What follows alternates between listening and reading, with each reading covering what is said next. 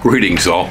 Well, I just can't think of why I've never talked about divining for water before. That seems odd that it never crossed my mind to discuss this, since gardeners, farmers, everybody needs water, right? Water is really, really, really important. Well, since it's, coming on the Halloween season, we tend to talk about odd things that a lot of people don't believe in, like vampires and ghosts and stuff during Halloween. Now, divining for water is kind of on the edge of all of that, but, a lot of people would bag that with paranormal. I do not bag it with paranormal, okay? To me, it is a pure, straight physical situation. Now, when it comes to divining for water, many different people will use many different means to do it. Yeah, I've seen people who hold a carpenter saw, okay, and the saw will bend when it finds water. I've seen people who will use a willow branch. The forked willow stick is typical. Hold it in both hands, one point straight out. Now, willow's a water tree, okay? So, in other words, it grows where the water's at, so that's why they figure that it will work to find water. Now, most of us use metal. Metal rods is typical. And where I learned to do this in northern Wisconsin, water witching, as it's called there. They don't call it divining. The people who do this are called water witches. Most people tend to use metal rods, and they're usually bent at 90-degree angles, like these right here, okay? These are coat hanger. Coat hanger is typical. I've used brazing rod, the brass in the brazing rod. Maybe it's more conductive, I don't know. But it seems that almost any sort of a metal will work. I guess I have personally tried brass and steel. They both work for this. The rods would then be held lightly in the hands. You have to just put them in there so that these rods are floating in your palm. And as you walk with them, and if you approach an object that is either water or metal or has a current flow. For instance, this morning I detected the hard drive in my laptop with these. Yeah, I was sending off a tremendous amount of energy. Anyway, so yeah, the rods are held so they're almost floating in the hand, just as lightly as you can hang on to this thing, okay? And then as you walk slowly, carefully, approaching areas. What will happen is the rods will begin to close on each other. And as the rods close on each other, you are over the top of something. All right. As you move away from it, the rods will slowly open back up again, and you have moved away.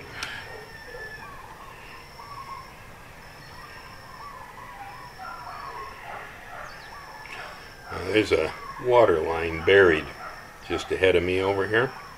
We should be able to detect it.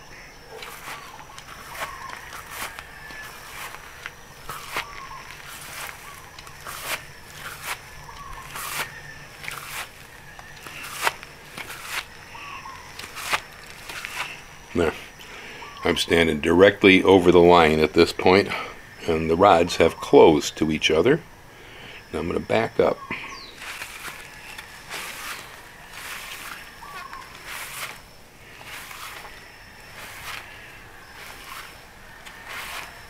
Yeah. There. As I move out of the field, the rods let loose. There's no pressure on them again.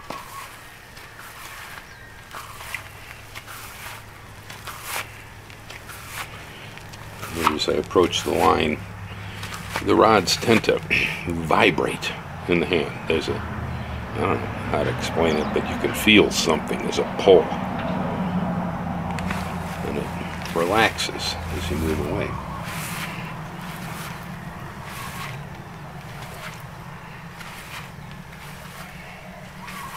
Yeah, right here. They just fall. Now,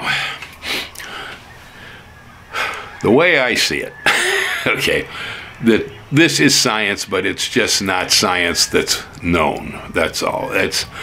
There's nothing mystical about being able to detect the presence of buried objects and water and so on with the human body. Water in the soil, especially moving water, creates a field. It has energy. There's current. It's creating actually a field of energy around itself. The human body is a field of energy. Metal is conductive. The way I see it, when the field of the human body moves through a field that's produced by something in the earth, the two interact. That's an interaction between the two fields, and that's somehow what causes these to move. How that happens is beyond me. I don't know. No one knows, I don't think. That's why it's not science. It's because no one can explain how it works. But it does. For instance, different areas of the country treat divining in different ways. You get into places where water is scarce, and then again in other places where groundwater is abundant, you'll find a lot of water witches. Yeah, like, northern Wisconsin, for instance, the glaciers left us with so much fossil water. Oh, man.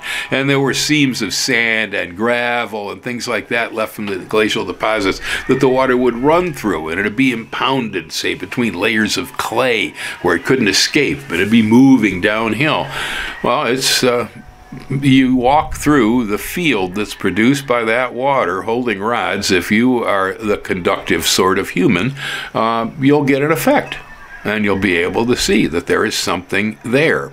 Again, where I lived in northern Wisconsin for years, there, again, people are called water witches, not diviners, and it is a commonly accepted fact. No one goes looking for anything under the ground without calling in a water witch.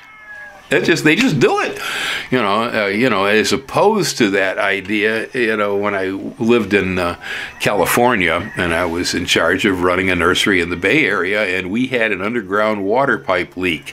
And so I was trying to find it, and I went in early one morning before there was anybody else around to see me do this, and I got a set of rods and I started walking the nursery looking for the leak.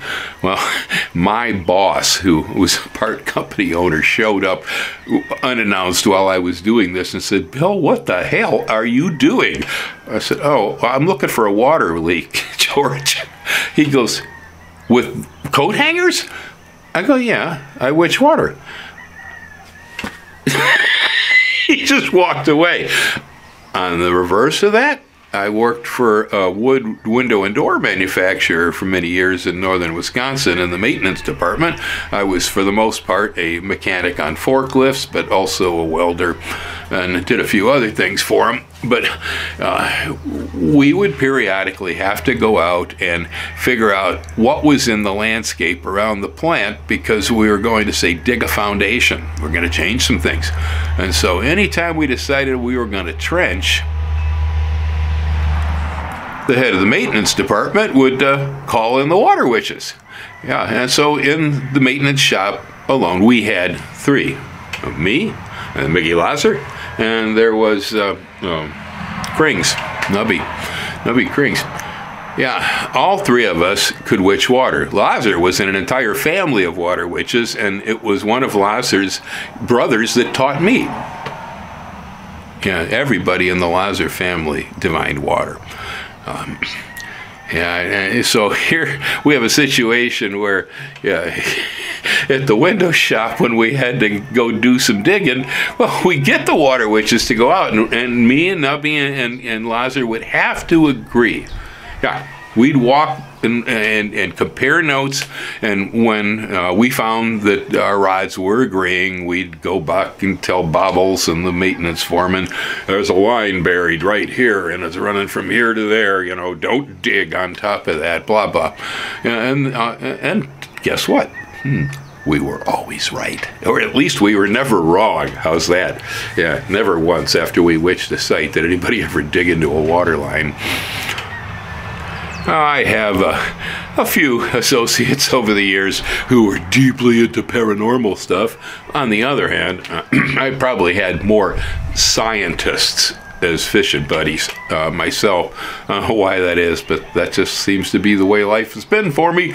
Yeah, one of my good fishing pals who happened to have a summer home in northern Wisconsin near where I lived, Big Wally. Big Wally was in charge of the EPA's Midwestern Emergency Underwater Action Committee.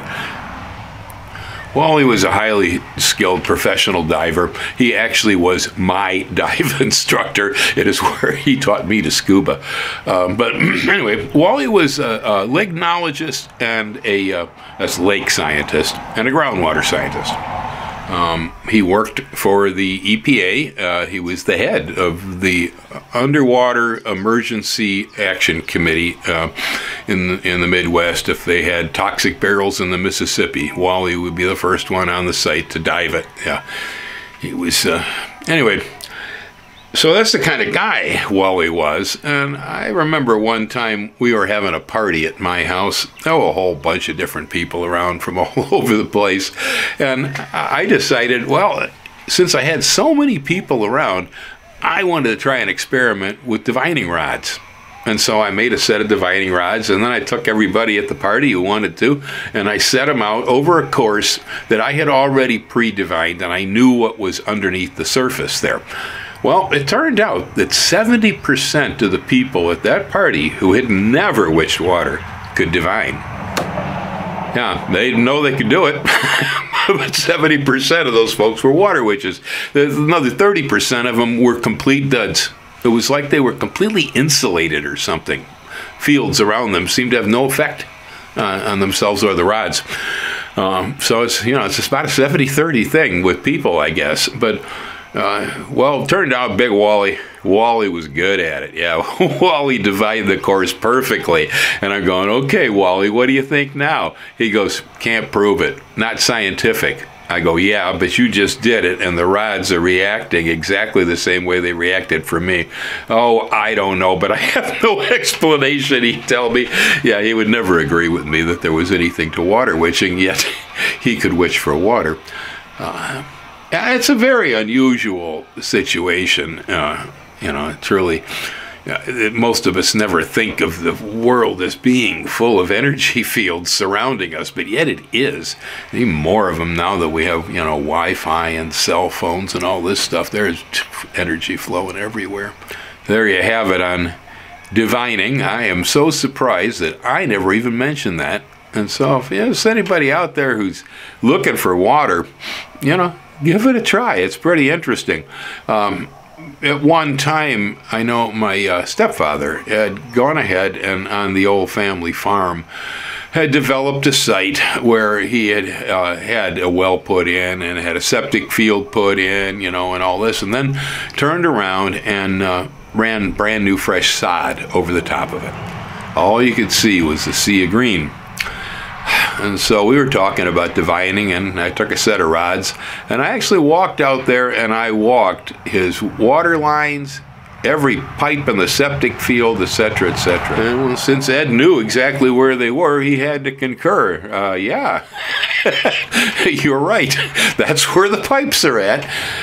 Well, there you go. It's not exactly paranormal, but it's kind of odd science, boy. Aloha. Hey, y'all. Hang loose.